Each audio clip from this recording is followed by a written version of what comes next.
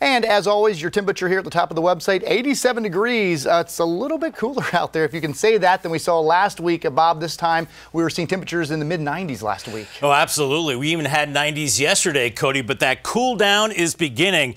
I know we've been waiting for this for several days now, but we're looking at these temperatures cooling, and with that, increasing clouds and rain. Let's walk you through futurecast rain and clouds. Now, for this evening, we're in good shape. We're looking at partly cloudy skies. It'll be warm, and you notice a lower humidity. But as we go through time, we start to increase the clouds as we go through the overnight. What we have is a wedge-like system setting up, or a setup, I should say. That cooler air drains from the north, the clouds and rain build in from the south and the west, and by 10, maybe a few showers across the foothills, but that rain really blossoms late tonight into early Tuesday morning. Looks like a wet rush hour. As you can see, some of that rain coming down kind of heavy, and maybe rumbles of thunder as well on Tuesday. And the big story, temperatures only topping out in the mid-70s tomorrow. Far cry from those 90s, I tell you what. And then that rain starts to decrease as we go into tomorrow night. Next 12 hours, we see the clouds beginning to increase. Temperatures falling from the 80s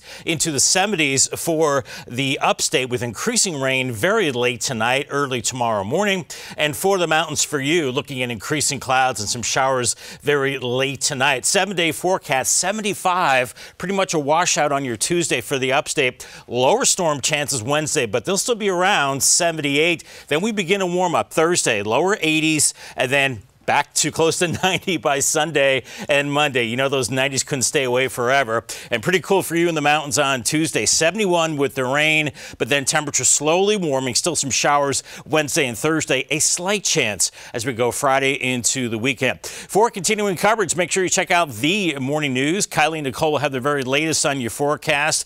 We also have the afternoon news and the evening newscast as well. And for continuing coverage, make sure you check out the Fox Carolina News app, Facebook.com, and YouTube.com as well. Have a great evening.